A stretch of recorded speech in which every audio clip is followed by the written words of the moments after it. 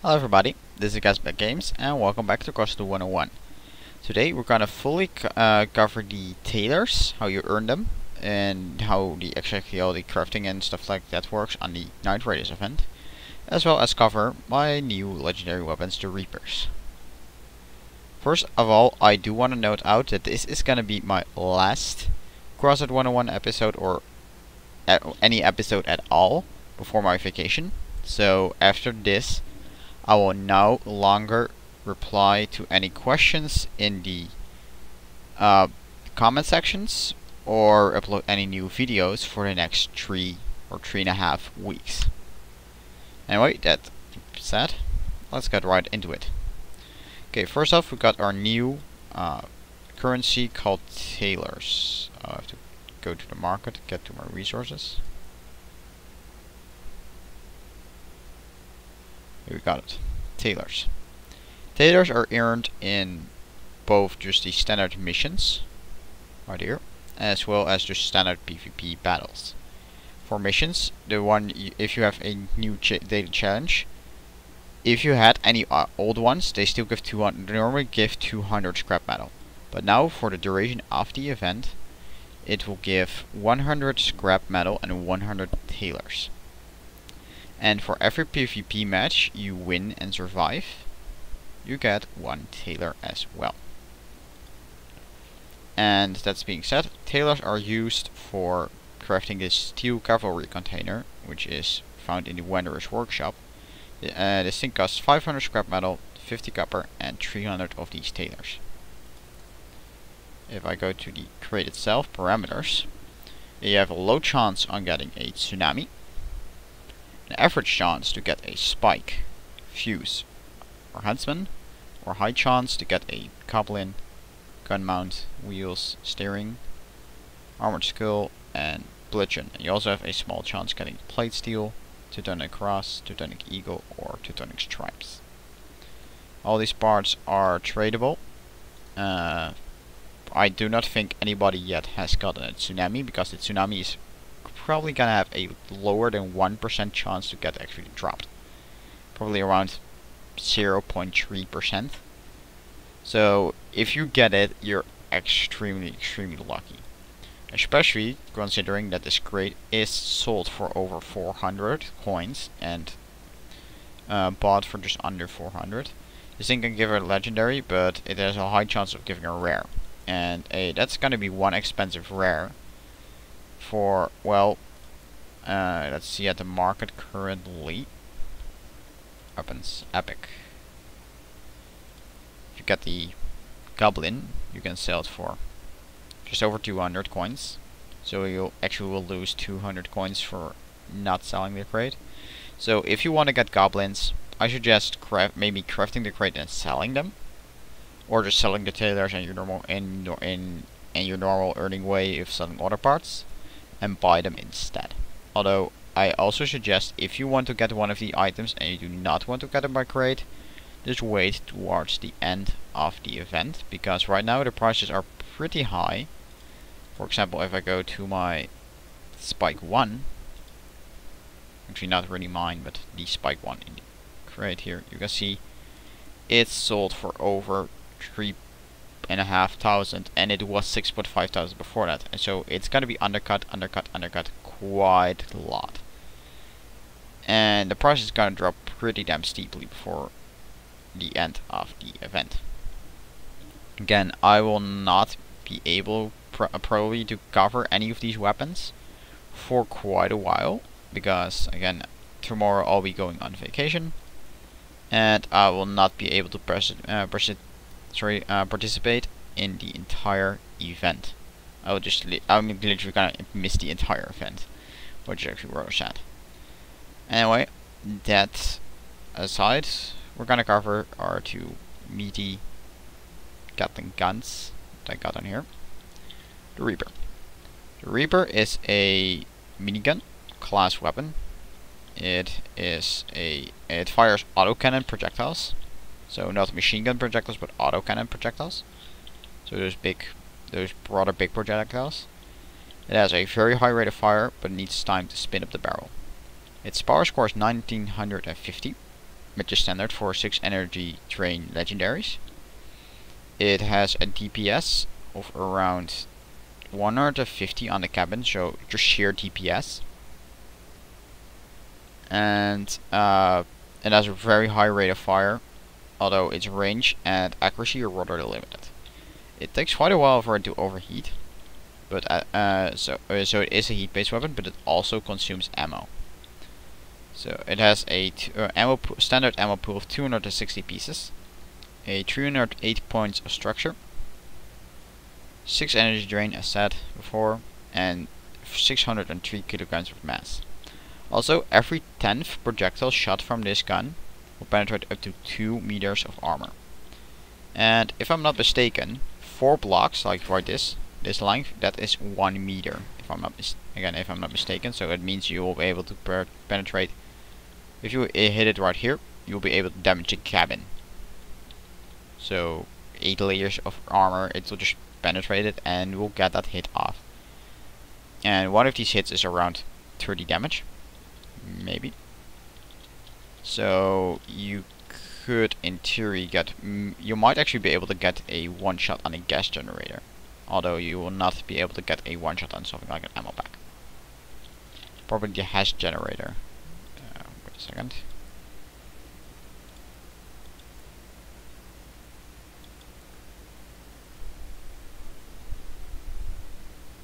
Here we got it. Hazardous generator.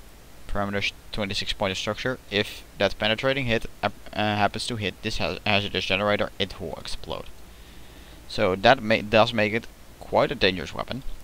Although with the health pool of only 380 and it being like impossible to armor around, because if you decide to like place it one lower than actually what's in front of it,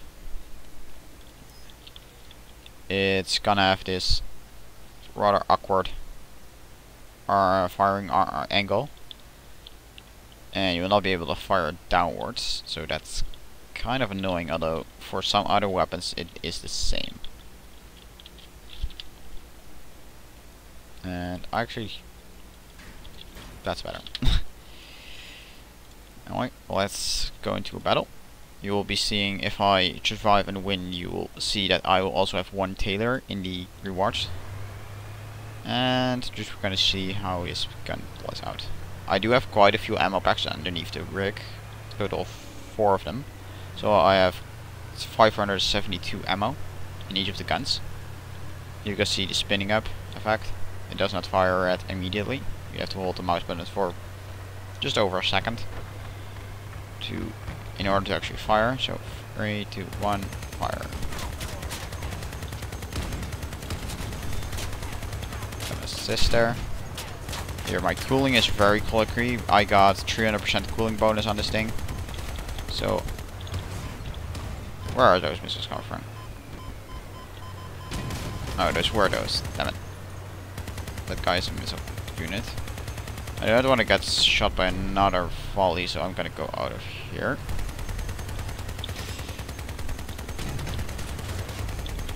Focus on getting this shotgun.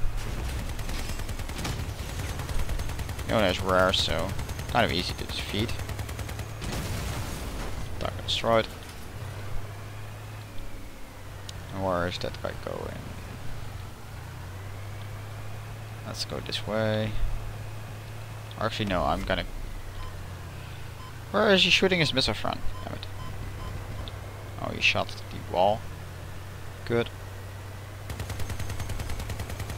Time to unload on him. I probably hit some ammo packs because I did over 1000 damage right there. And GG. You can see it's just a very high rate of fire. And here we got the tailor. Yes, it's gonna be a slow earning rate, especially considering you're gonna need 300 of these tailors to craft 1 of those crates. Yeah, it's gonna take a while. Although you can get, of course, again with the daily challenges, you can get 1 of them a day. It does take quite a while.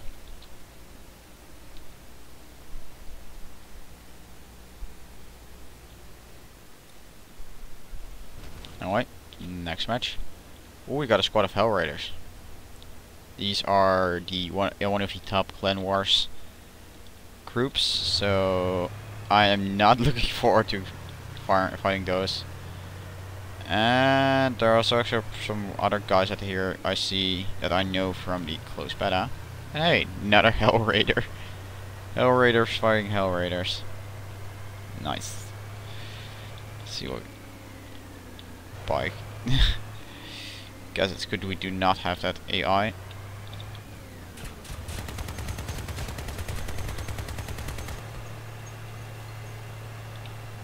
I do not like those AIs. They're way too weak. They need to add the higher power score AIs, in my opinion. Otherwise, it's really not fair. Got Reapers right there. I need to work on getting myself a under cabin Reaper build. Once I get like large wheels or something like legs, then I can start working on a under cabin. Oh crap, there are 4 of them. I'm out here.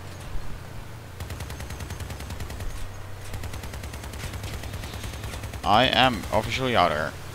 I'm not gonna fight a 4v1 again. Although I have won a 4v1 with this build, actually this exact build. But that was mainly because all 4 were focusing on one other guy, and I disarmed 2 of the 4 of them before they even could react, and the other 2 only had 2 carcasses and 2 turret cannons. Okay, that capper is dead. Shotgun. Shotgun disarmed, and me disarmed. All these freaking shotguns. Oh well, there we go. Here we got a triple cannon build by the looks of it.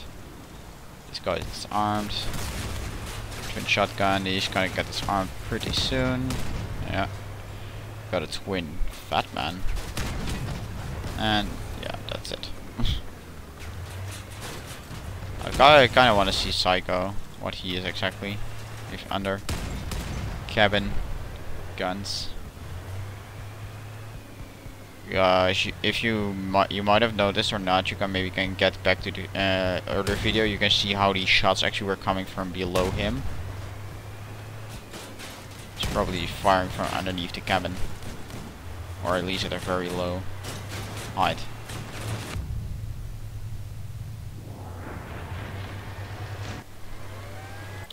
And this is gonna be hard if we win this. It's gonna be pretty damn lucky. Although actually they only have 1 guy left, and he cannot cap. And that's actually pretty nice. Anyway, that's it for this episode. Again, this is the last episode I will upload. I will not respond to questions in the comments for now, and after my vacation is done, I will be able to record again like normally. I will start with the giveaway because yes, guys, I won the video contest, so I will soon get a key for Tramp back, which is this one, which will contain the Tramp vehicle, which contains the Executioner 88mm cannon, an extended ammo pack, a bear cabin, as well as 2 armored tracks. You've got the new portrait survivor, the Diggers of Desert and Remarch metallic spray cans, 3,500 in-game coins. Although this version is kind of more expensive. You get slightly more coins, which is no longer available. You get like 33,000 of them when the event ends. When you get this version. So I actually got the closed beta version, which had more coins. Anyway, here you can see the expanded ammo pack. You also get a pair of exhausts and a pair of square covers, a car jack, and some decent like small like parts like half walls, long pipe shield, and turbo brawler. So if you're very much a starting player, you get quite a boost in terms of armor. You get the bear cabin, which is a really good cabin in my opinion. and you get this Executioner 88mm cannon and ammo pack for it. And of course the tracks will help you out and will get you a decent way into the game. Very often, if you would sell these parts, you would go for get the bear for around 400 and get around, let's see how much are the epics right now, 370, let's say that.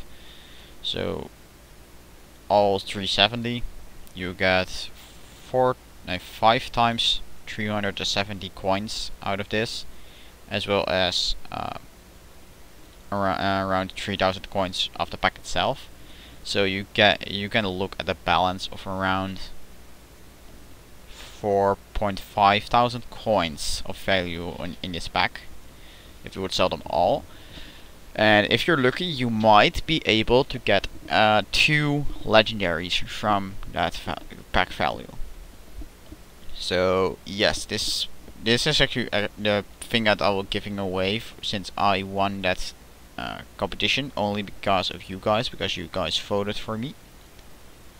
And as thank you, I will give away this pack since as said, I already own this one, so I cannot put it in my own account. So to get better content out, because otherwise I would have done it. So to get the coins and get some parts that I did not cover yet, so I can cover them better.